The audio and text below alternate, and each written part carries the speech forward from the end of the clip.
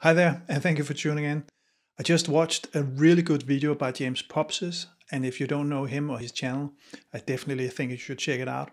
I will post a link to the video just above, so you can go and see it for yourself, and I'm not here to steal his thunder. But actually, what he said in that video got me thinking, and it's related to pinhole photography. And he basically said that he had seen a camera now where he thought, stop, this is too advanced technology. It's invading my shooting process. It simply is too much. And he used that to reflect upon the fact that he couldn't really understand why people would want to buy a piece of technology, a camera that wasn't sort of up to the latest and greatest. Why would people go back to say an old Nikon D700? That's not the example he's giving, but still, his line of thinking was that why would people go back? And he certainly realized that maybe it was because they wanted to be back in the process of shooting and not having sort of technology as a crutch, where you use technology to almost make the photographer not necessary. I know it will probably never be like that, but to a large extent. And it got me thinking that pinhole photography is perhaps a little bit the same. You want to go back to things being a little bit difficult, right? So you're shooting without a lens, you're shooting in completely darkness because you can't see a thing because you have blocked where your lens would be sitting completely, almost completely, because there is a small pinhole. But other than that, it's pitch black. So when you're trying to see anything, you can't see what you're shooting. And you'll have to be standing there for quite a long time because you're shooting at some crazy aperture here, maybe f200. And when you're looking into the viewfinder, you can't see anything because it's letting in so little light that, yeah, it's crazy.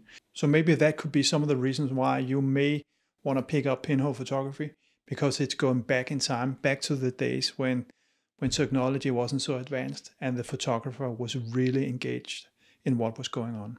The other main reason why I think you want to engage with pinhole photography is that it gives you images with a special look. Due to diffraction, you're shooting with an aperture, say f200, you will not get sharp images. They will be, I wouldn't say blurred, but you will clearly see they are not sharp. They have a special character, and you are shooting in a way where, because of the very narrow aperture, the image will be sharp from front to back, or sharp. It will have the same sharpness front to back.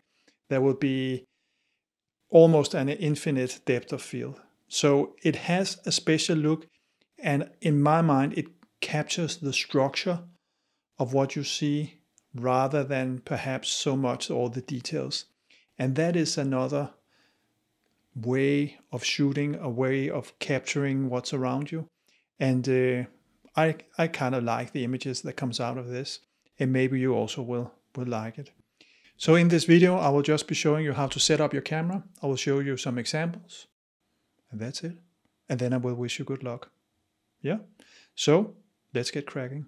So what I've done is I've taken one of the lids you use to seal off your camera when you have no lens mounted.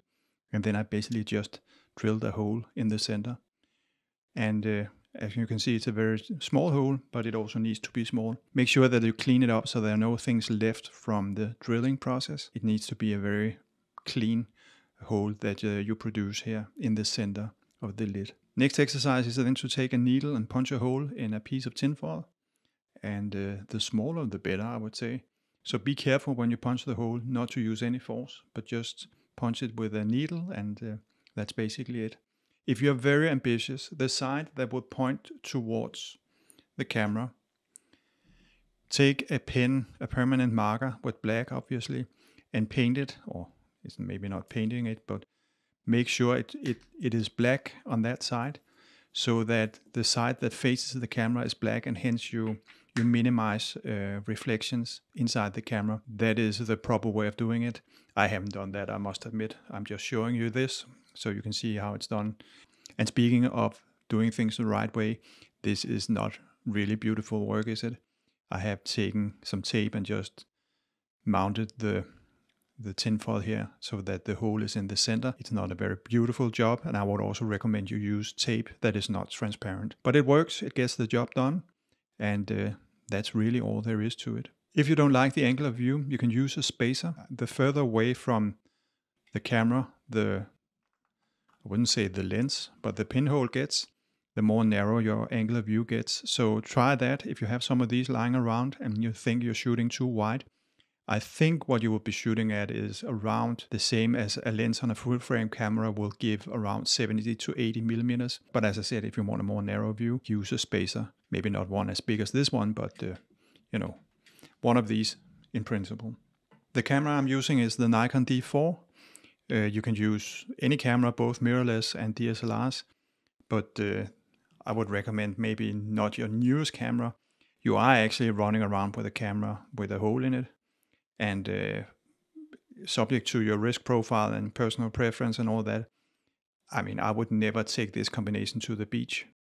I have seen what salt water can do to your camera, for instance, so yeah, but maybe that's just me, but be mindful that you are running around here with a camera that has a hole in it. Put a piece of cloth on top of it when you put it into your backpack or your camera bag, and make sure that you are mindful that this is a bit vulnerable and dust will enter, so cleaning your sensor, having that as a skill is also a good thing if you want to dive into pinhole photography. For long exposures, it's necessary to block the viewfinder so that you don't get any forced light to enter. On the D4, I have a little switch here, so you can see that it changes so that it blocks like this. And if you don't have that, make sure to block it mechanically with some tape or whatever works for you. But you can't use the viewfinder anyway, so there's really no problem in blocking it, because if you look into it, it will be pitch black. You can't see a thing. So you might as well also block it here from the rear and make sure no forced light enters. In terms of the exposure times, you can see here I have a remote trigger. The D4 here will only allow me to go up to 30 seconds in one go, otherwise I'm in bulb mode, meaning that I need to hold down the shutter while the exposure is going on. And sometimes you need to expose several minutes, so that could be a bit of a pain. So I use this external shutter release, and it allows me to, for instance, just push down and say, now I just want it to count. You can see here, it's counting how many seconds the shutter has been open. And as soon as it reaches whatever I like, I can just release it again. I can also set up the timer so that it counts downwards. So right now it's set to 1 minute and 8 seconds, and that also works fine.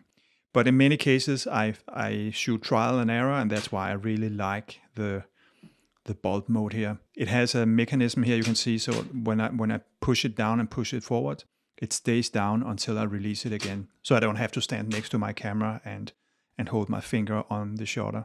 In terms of how long you need the shutter to be open, my experience is that you're shooting at maybe around f200 or something crazy along those lines. So you're not letting in a lot of light.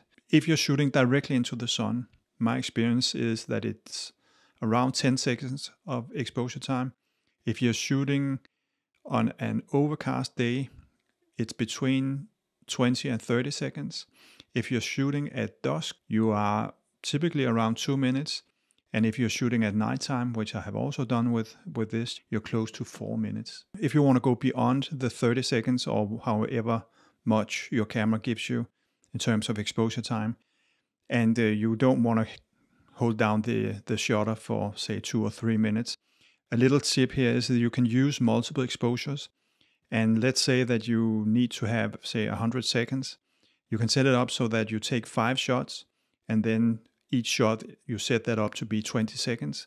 Of course, you need to hit the shutter 5 times, but then at least you don't have to hold down the shutter for 100 seconds, which can be very tiring. Just make sure that auto gain is off so that it accumulates the exposure and doesn't sort of try to even it out. So auto gain off, and you can of course choose as many shots as you like. The point is just that don't need to hold down the shutter while the exposure is going on, and you can go beyond the max limit your camera has. In terms of camera settings, you can of course forget about the aperture because that's given. I would say ISO, set that to base ISO so that you have as little noise as possible. Sometimes when I shoot at night, I must admit I crank up the ISO, but I pay a price in terms of noise. With these long exposures, noise just, in my experience, gets worse. So keep it at base ISO if you have the patience. That would be my advice. And then shutter speed, that is, as I said, somewhere between 10 seconds and many, many minutes. And of course, you shoot in manual mode. The final thing I want to mention is white balance, because your camera gets so little light that the automatic white balance probably doesn't work. And therefore it can be an idea to set up the white balance if you want to get it right in camera. I shoot in RAW, so I can do a lot of tweaking in post, but be aware that maybe setting the white balance manually could be a good idea before you start shooting. We have a new member of the family, and she is not willing to sit still for very long. So with the long exposures required for pinhole photography, that is not a good subject. Then we have instead an older member of the family, and he is more willing to sit still. But as you can see, even he sometimes thinks it's getting too much and decides to leave the shoot in the middle of the exposure. Here a scene from my living room, and notice how the light in the foreground is just as sharp as the stuff in the background. And this is very typical for a pinhole picture because of the very narrow aperture. You will see that the depth of field is extreme and that almost everything appears to be, if not sharp, then equally blurred. Here a scene from my kitchen, and I think it shows that ordinary things and ordinary scenes looks a little bit more interesting with pinhole photography. And going a little bit closer to the sun in the window, you can see here this is shot directly into the sun. And I like the fact that it's actually difficult to figure out what is going on here. It requires a little bit more from the viewer. The same goes for this image, which is just an image of a lamp. But again, it becomes a little bit more interesting because of the way the images with pinhole photography look. As mentioned, if you crank up the ISO, you will get more noisy pictures, which can also be an expression in itself. But if you don't like that, the remedy is to stay at base ISO, which will give you clean images, even at night, provided you let the shutter stay open sufficiently long, of course. That's it from me. I'll leave you with the image from the thumbnail. I hope this video was useful. As always, happy shooting. Take care. Bye-bye.